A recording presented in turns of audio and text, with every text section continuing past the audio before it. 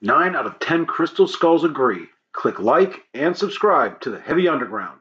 Ooh, that one skull, let me tell you. Founded by heavy metal luminaries Metallica in February of 2017, the All Within My Hands Foundation has dedicated its resources to helping local communities throughout the nation. Through local food bank assistance on every stop on the band's current tour and in a recently announced initiative, education grants to support community college programs across the nation, the All Within My Hands Foundation has continued to grow admirably in its mission and scope in the 2 years since the official announcement. In celebration of the Foundation's first full year of practical operations, Metallica announced a special concert and auction to mark this momentous milestone on November 3, 2018. Set within the visually sumptuous confines of the Masonic Auditorium atop San Francisco's Nob Hill, the first ever Helping Hands concert and auction boasts an impressive selection of one-of-a-kind collectibles and unique experiences up for bid, in addition to special acoustic performances from both Metallica and the band's special guest for the night, Cage the Elephant. In conjunction with CrowdRise, an online fundraising portal for charitable endeavors, Metallica has raised tens of thousands of dollars for local food banks on every stop of the band's current worldwide tour.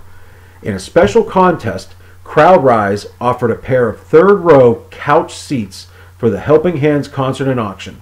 Entering the contest with little thought of actually winning, an unexpected email announcing a grand prize win interrupted a mid-November night with a flurry of questions. Was this real or some elaborate phishing scam? If it was real, how quick could a trip to San Francisco be arranged? And most importantly, what will Metallica play at the first anniversary concert and auction to benefit their All Within My Hands charity? Winning 2 tickets from CrowdRise seemed an extremely remote possibility upon entering the contest, but that very same low probability made it very easy to enter with minimal thought given to actually winning.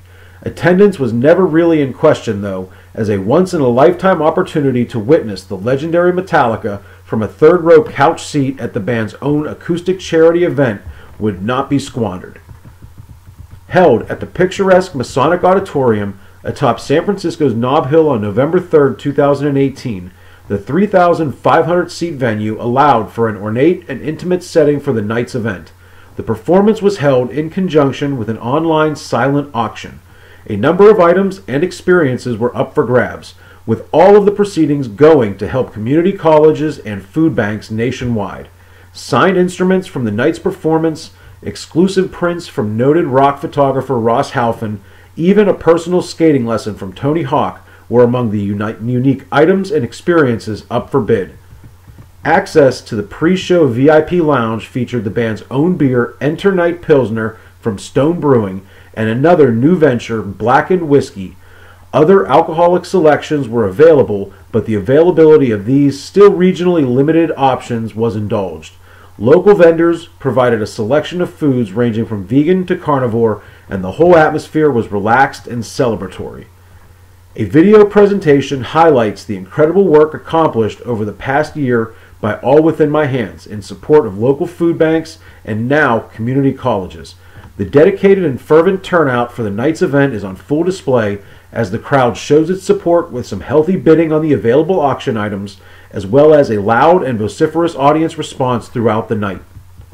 Transitioning between video and fucking rock and roll with comedy, comedian Kurt Braunohler introduces Kentucky-spawned modern rock band Cage the Elephant after cracking wise about San Francisco, Sirius, and scooters.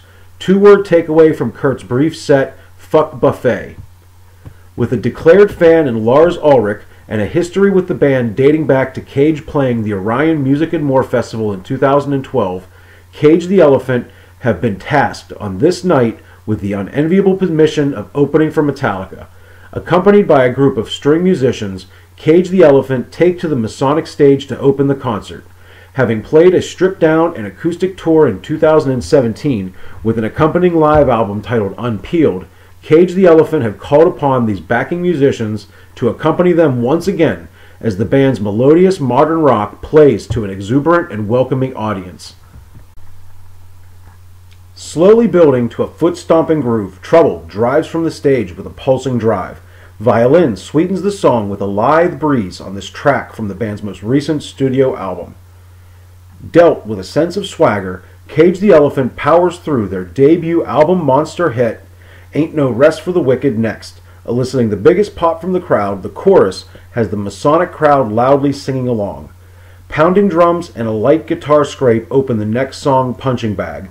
A forceful sonic statement, Punching Bag from Tell Me I'm Pretty, focuses the band's determination with a strident and determined pop before the set switches gears.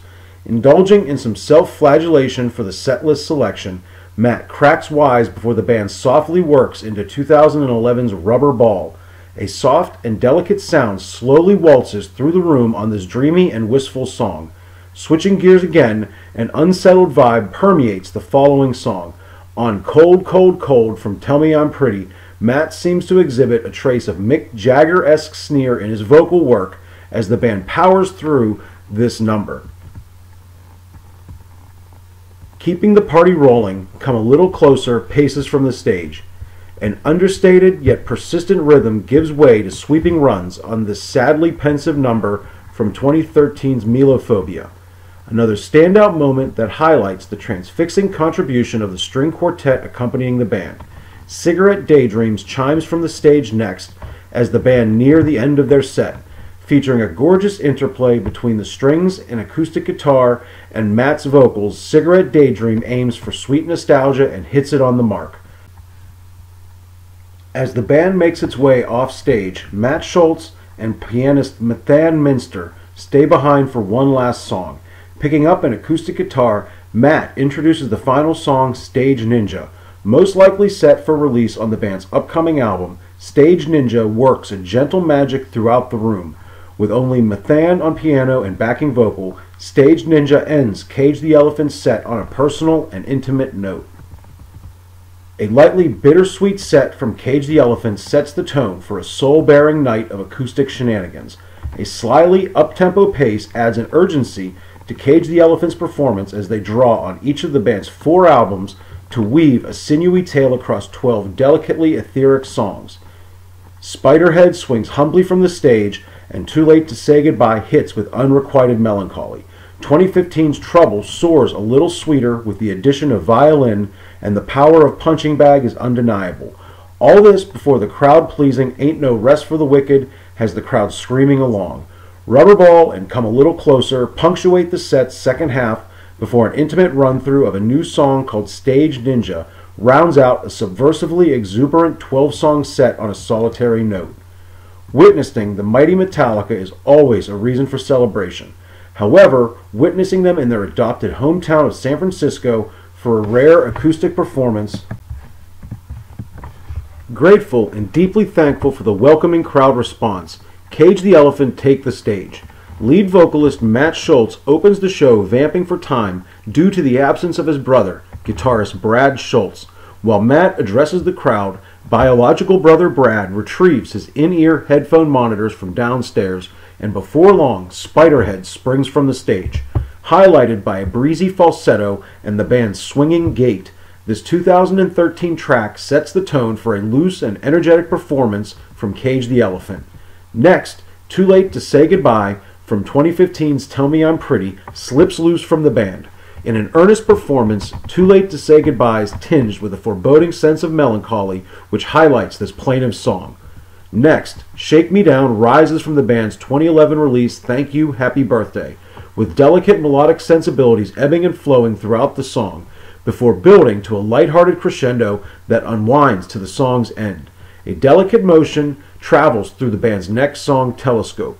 Drawing from the band's 2013 release Melophobia, Telescope's vocals carry a stridency that adds a level of urgency, pushing the song from start to its final moments. Witnessing the mighty Metallica is always a reason for celebration. However, witnessing them in their adopted hometown of San Francisco for a rare acoustic performance that also happens to be the inaugural celebration for the band's All Within My Hands Foundation is a truly special occasion. As the crew sets up, a number of extra instruments are sound-checked and prepared for deployment. Keyboards, a percussion rig, a mandolin, and what most definitely appears to be a pedal steel guitar are set to provide accompaniment on this momentous night, joined by David Phillips on the pedal steel, Henry Salvia on a two-tier keyboard setup, Cody Rhodes, not that Cody Rhodes, on a percussion rig, and Avi Vinokur adding mandolin and extra guitar flavor. Metallica had primed the pump for a remarkable night of music. Sly and devious intent lurks behind the shuffling pace of Disposable Heroes to begin Metallica's set, harassing the crowd with a circling acoustic riff attack that overwhelms the Masonic atmosphere to enveloping effect. Shades of sound from Henry Salvia's keyboard fill the edges to great effect as the underlying performance swells with creeping intent. Menacing vocals from James usher in the final moments of this claustrophobic and overwhelming run-through of Disposable Heroes. Maybe it is Avi Vinokur's mandolin chiming throughout, but Disposable Heroes rings like an apocalyptic battle of Evermore. After profusely thanking the crowd for showing up, James recounts a conversation with his brother before the show began, sharing an intimate moment with the audience before introducing the second song. Choosing a song from Deep Purple, Lars ushers in a slow and somber 8 count to open When a Blind Man Cries, a deep cut from this highly influential band. Weaving its sad tale, When a Blind Man Cries slowly weeps from the stage. Nimble fretwork from Kirk leaps from the speakers as David Phillips' pedal steel provides an undercurrent of pity throughout the song. Jokes about bass and being a singer follow in a loose and congenial manner between the band before settling into the next song. Always starting on the 8 count, James proffers a Metallica song to rapturous crowd approval. Reaching back to 1991, The Unforgiven climbs from the stage with its forlorn notes echoing throughout the Masonic. Rob's bass guitar bouncing in and out of Lars's forceful drum hits, this acoustic rendition deviates little from the electrified original. However, the earnest and forceful use of acoustic instruments creates an almost upbeat take on The Unforgiven, the backing musicians providing an outstanding accompaniment to the band on this exquisitely appointed run-through of this Black Album classic.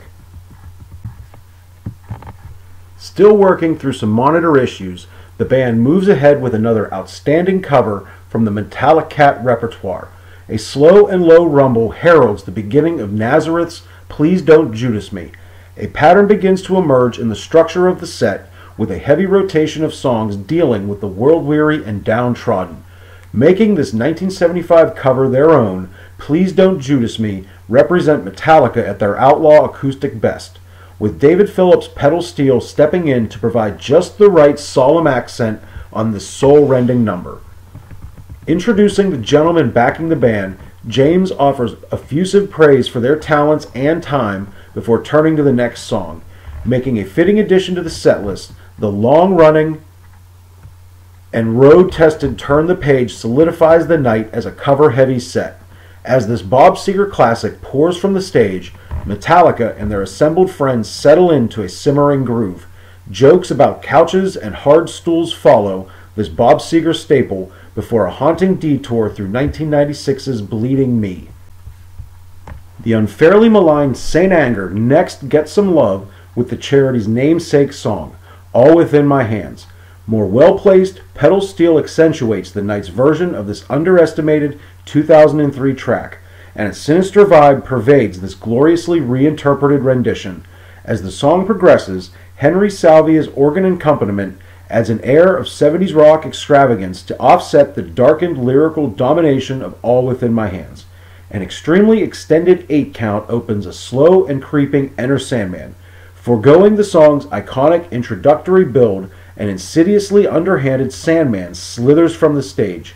Actually hearing James speak the prayer section of the song was well worth the cross-country airfare alone, crawling to a strident gait in the song's final moments before closing with a no-quarter-esque flourish. A ghostly interpretation of this shop-worn classic breathes new life into Enter Sandman. A deeply back-pocket Four Horsemen lines up next. With a shuffling blues wind-up, this apocalyptic rallying cry begins a mid-paced trot from the stage. A gritty growl inflects James's voice on an abridged run-through of this Kill 'Em All classic. Slide work from Kirk flavors the song as Rob's pleasantly elastic bass work bubbles underneath. Drawing to an all-too-short ending, the Four Horsemen seeds the stage to a pulsing and insistent rip through Hardwired to bookend the set. Taking another bite at this awkwardly acoustic apple, the boys hurriedly power through this song from their latest album. Traces of pedal steel and keyboards still arise from the quick-paced acoustic brutality to fill out the ranks in measured swells. Spitting lyrics and riffs at a rabid clip, Hardwired injects an unhinged dose of energy on the final song of the night. Closing the show with such an energetic barn burner leaves the crowd clamoring for more as Metallica's first ever All Within My Hands Helping Hands concert and auction roars to an end.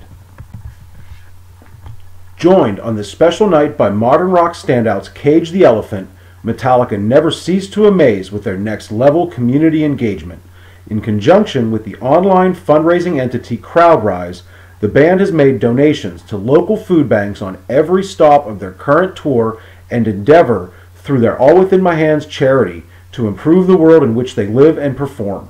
Gathered in San Francisco, California on November 3, 2018, the first ever Helping Hands concert and auction provides a clear testament to the band's amazing work.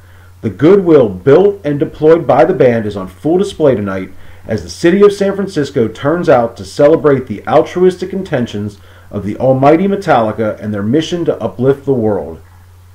Luxuriating in the outstanding confines of the Masonic Auditorium, the night's festivities never cease to amaze, from the well-appointed VIP lounge to the one-of-a-kind auction and the venue's intimate setting. A relaxed and affable atmosphere permeated the night. emceed by comedian Kurt Braunohler, some of the first-year accomplishments of the foundation are deservedly lauded in a pre-show presentation. An energetic and emotive set from Cage the Elephant follows before the band of the hour takes the stage. With haunting pedal steel and permeating keyboards making a gorgeous intrusion into every song, the backing musicians joining Metallica make an indelible mark from the outset. A setlist dominated by sorrowful songs about the downtrodden takes full advantage of the melancholy accompaniment provided by the talented backing musicians. Drawing heavily from the vast Metallicats catalog, a set bursting with cover songs, a few deep cuts, and some reimagined classics finds itself forever embedded within the Masonic's ornate interstices. Deep Purple's When a Blind Man Cries, Nazareth's Please Don't Judas Me, and Blue Oyster Cult's Veteran of the Psychic Wars join the band, and Bob Seger's longtime road and world-weary staple Turn the Page to dominate the early, cover-heavy portion of the set, before a domineering run-through of All Within My Hands gives some much-deserved respect to the standout song from St. Anger, and a simmering blues-based shuffle inflects the Four Horsemen to command attention in the final third of the show. Saturnine and reflective treks through Bleeding Me and Enter Sandman run counter to the forceful and frenetic bookends of Disposable Heroes and Hardwired that open and close the show, while The Unforgiven and Nothing Else Matters luxuriate in the lush instrumentation provided by the backing musicians joining Metallica on stage. An outstanding night for an amazing cause. The inaugural Helping Hands concert and auction finds Metallica weaving an indelible tale of hardship and woe through evocative song selection and holds the audience in rapt attention with the nuanced and poignant arrangements on display. From a few sonic surprises punctuating the set to the band's most well-known classics, every song gleams a little brighter during the night's unique and unforgettable performance. A joyous crowd, the ornately resplendent environs, a buoyant performance from Cage the Elephant, and Metallica's commanding presence unite to assure a pitch and picture-perfect night to celebrate the first anniversary of Metallica's All Within My Hands foundation.